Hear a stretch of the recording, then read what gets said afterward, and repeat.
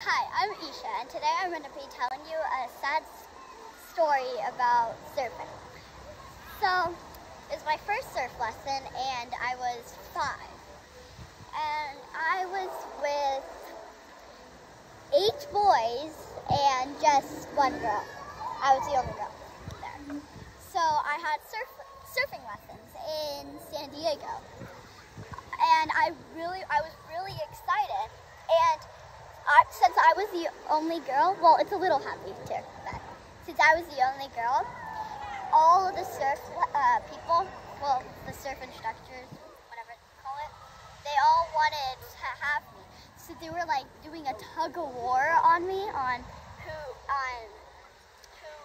gets to have me in that part of it. So this one girl won. I forgot her name. But she was really nice, and since I was the only girl, I got to go first, and I caught the biggest wave. It was like 2 umbrellas high, and I actually made it. I was the only person who made a wave that one round. See, this is probably how high it was, this tall, and I actually got it. So, thank you for watching. Bye-bye.